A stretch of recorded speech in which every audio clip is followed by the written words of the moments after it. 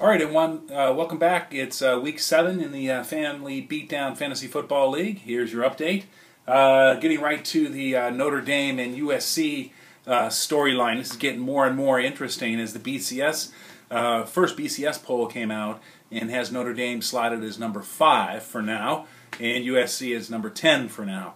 So nothing changes. Both teams get a very good bowl come New Year's Day. However, being the eternal optimist that I am, what I'm seeing the storyline develop is an upset being set up for November 24th when the Fighting Irish come out here to Los Angeles for the annual meeting with the Trojans. That'll be on, like I said, on November 24th, Thanksgiving weekend. It's going to be set up. It's not in my recent memory. Certainly no scholar on this subject, but it's it's rare when the Trojans can play the spoilers to Notre Dame. But in my mind, that's what's shaping up. So keep going, Notre Dame. You're 6-0 right now. You had an excellent win against Stanford. Maybe Stephon Taylor was over. I don't know, but either way, hard-fought game, excellent goal line stand, overtime victory. Very exciting on national television against Stanford. Coming up next week, you take on BYU, so be careful of letdown. BYU is a good team, and you did have a very emotional win there against Ferd. USC, on the other hand, went up to Washington, sputtered a little bit, but did put things together, doubled them up, and took the win. USC, as I said, is now number 10. Now, by the way, we're going to switch from the AP ranking as the official ranking of the Family Beatdown League to the BCS ranking as the official ranking of the Family Beatdown League from this point on. Finishing up the ideas, USC finishes, hosts Colorado this week. Not much of an opponent, not much of a team so far, but I don't want to shoot off my mouth too much. Every game is important. Taking a look at our league, we had some excellent scores this week, with the exception of one team. Mama of Four Boldens, the only laggard at 65.4. With that, everybody else had very good games. Lowest point production looks to be about 101 for Bear 6, 106 for Rednecks, but then 128, 144, 199.6 from Grandpa. So what a week, man. But we have to be careful this week because we have a whole bunch of teams on bye. On bye this week are the Atlanta Falcons, the Denver Broncos, Kansas City Chiefs, Miami Dolphins, Philadelphia Eagles, and the San Diego Chargers. So what is it? The 6 teams on bye, a full 1/6 of the league. Our Thursday night game has Seattle against San Francisco. We'll go through the byes and the Thursday night game a little bit later on. But taking a look at the week that was, smell this, even though I got the Bonehead of the Week award. Thank you very much, Rick Menser. I appreciate the heart there, but how much of a bonehead am I really if I won? But yeah, I acknowledge I had the wrong quarterback in. I didn't think Robert Griffin was going to start. I certainly didn't see him putting up 163 on the ground, plus all those touchdowns and the passing yards.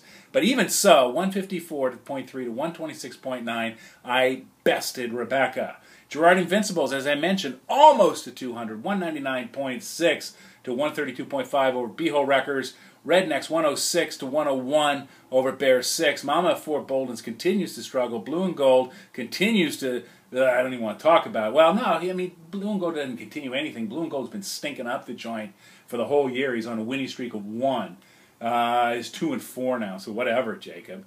But anyway, Blue and Gold takes that one. MudDawgs still 6-0, 138, 128.8 over Blood, Sweat, and Beer. And in our closest game of the season so far, Decepticons dropped it by 0.6 to Tyson's mighty Mullets. Taking a look at our standings, MudDawgs continues to lead, to be on top of the heap here, having scored 1,034 points this year. Holy moly, Rick. The next closest is actually Grandpa's at 867. But 1,034. Goodness. 6-0. MudDawgs, number 1 in the Cardinal Division, and overall number 1 ranking. Taking a look at the rest of the Cardinal Division, Decepticons and Mighty Mullets in 2nd and 3rd. Both of those guys would make the playoffs. Followed by Blue and Gold, Blood, Sweat, and Beer, and Mama of Four Boldens. Down in the class of the league, the Gold Division. Smell this, 5-1. Sitting atop the league at the number 2 overall position. Followed by the Rednecks, Invincibles, Show Me Them TDs, Beho Wreckers, and Bear 6. 1 through 6 has MudDawgs, Smell This, Rednecks, Decepticons, Girard Invincibles, and Mighty Mullets. We are almost to the halfway point of the season. Actually, we're at the halfway point of the season when you think about we only play 13 regular season games, and then we have our playoffs. So this is our halfway point right here, right now. We've got to get focused on those playoffs. You've got to get serious, people, if you want to proceed. All right, taking a look at next week's matchup. Smell This gets B-Hole Wreckers. B-Hole Wreckers has been having one hell of a time waking up in time on Sunday morning to fix his lineup, and certainly doesn't think about it during the week. I actually texted Alex on Saturday night reminding him to cover up for his buys, and he didn't do it. Any rate, right now, there's a lot of holes on the B-Hole Wreckers. Matt Ryan is down, Jeremy Macklin is down, and Dan Carpenter. On my side of the equation, I got to cover for Antonio Gates and Julio Jones. I got a lot of work to do. Right now, it's 98 to 80 in my favor. I'm going to give myself the pick because I think I will cover. I will at least have starting players in my lineup. I'm not sure how they'll do. And Alex, on the other hand, may or may not decide to show up. Looking at Mama Four Boldens and Blood, Sweat, and Beers. This is Veronica versus Danny. And all of a sudden, my internet connection has slowed to a standstill. That's awesome. Get two browsers going here.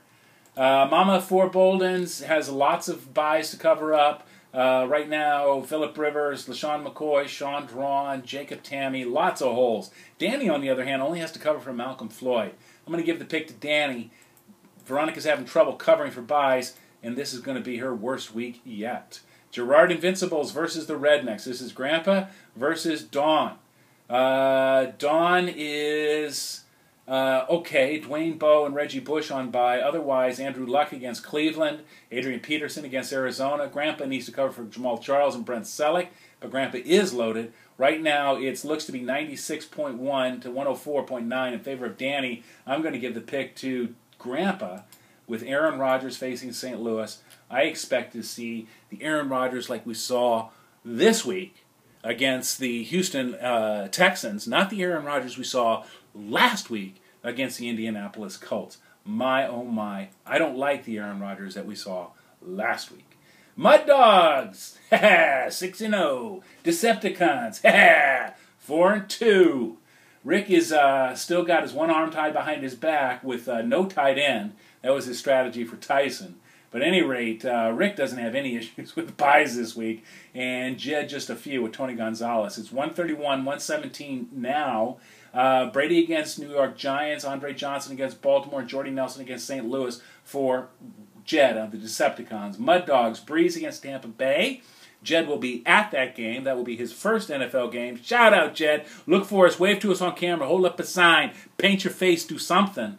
Any rate, I can't give it to a 6-0 team. I'm picking the Decepticons because someday my mojo is going to actually work.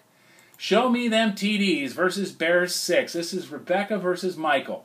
Michael, even with all 6 teams, all these 6 teams on bye, Michael is covered. And right now, this looks to be a dead heat. Rebecca has to cover for Eric Decker, which she will. But it's 103.59 to 103.49 in favor of Bears 6. We've got 2 and 4 teams. I'm going to go with Michael on this one. I think Tony Romo. Oh, no, wait. Tony Romo. Sorry. Back up. Erase. Rebecca gets the pick. And in our game of the week, Mighty Mullets, Little Tyson, younger brother, versus the Blue and Gold, Big Brother. Tyson brings his 3-3 record into the House of Pain, and Jake's 2-4 record. Both teams look okay with bye, although Tyson needs to cover for Michael Vick. Don't be like Alex. Cover now, and you need to get a quarterback. That's going to be tough. Boy, that's going to be real tough covering. Let's see. Does Tyson have anybody on his bench who happens to wear a quarterback number? And he does not. Yikes. Any rate, tough cover. Michael Floyd against Minnesota. Antonio Brown against Cincinnati. Ray Rice against Houston for Mighty Mullets. On the blue and gold side, Russell Wilson in for the starting nod. I think that'll happen. Although, no, right, Peyton Manning's down. Look, Jake's actually covering. Jake is managing his team. Hakeem Nicks against Washington, Stephen Johnson against Tennessee. I think you know where I'm going. I'm going to give my nod to the blue and gold. So, let's go over the bye weeks and the Thursday night game one more time. So the bye week, 6 teams. Atlanta, Denver, Kansas City, Miami, Philadelphia, San Diego, all on vacation this week. Thursday night game is Seattle versus San Francisco. That's it for this week. Get your lineup set. So long.